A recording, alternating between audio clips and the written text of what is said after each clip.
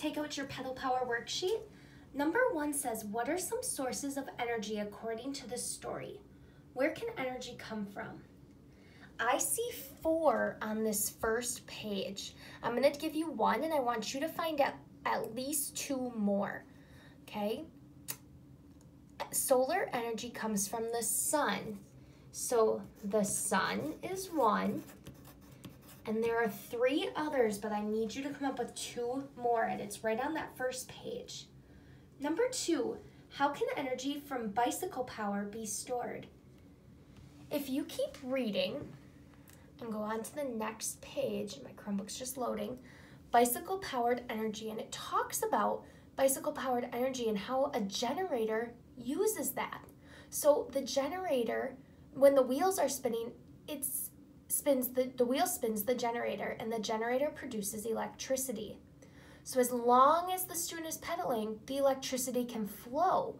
But the generator doesn't store the energy, it just helps use the energy. It can be stored in a what?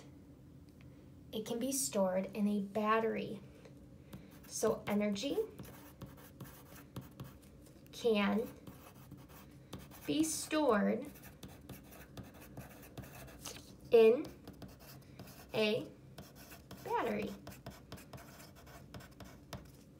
All right, number 3, what information does the diagram of the bicycle generator provide? So here's the bicycle generator, and the diagram is the picture. What is it telling you, or what is it showing you? Okay. Number 4, where can pedal power be used? If you keep reading, using bicycle powered energy. Now it says it would be a mistake to use pedal power to run a refrigerator. Why is that? It's because it's a large appliance. So pedal power can be used on small appliances. So let's write that. Pedal power can be used on small appliances such as, and what did it say in the story? Such as what? Such as small televisions and fans. So, small TVs and fans. That's pretty cool. And number 5, what are the characteristics of expository text? So this story is an expository text. And an expository text gives facts and information about a topic. So what did this story give you facts and information about? It gave you facts and information about pedal power and using that power. It can also include text features. What was one of those text features that it used?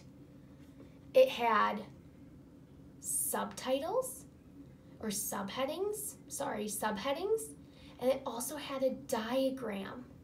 So those are 2 text features that we know of and we have talked about in school, okay? It gives us the information about a topic. So we're gonna say, gives us information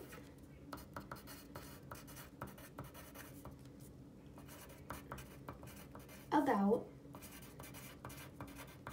a topic. All right, your job for the rest of reading today is to finish this worksheet.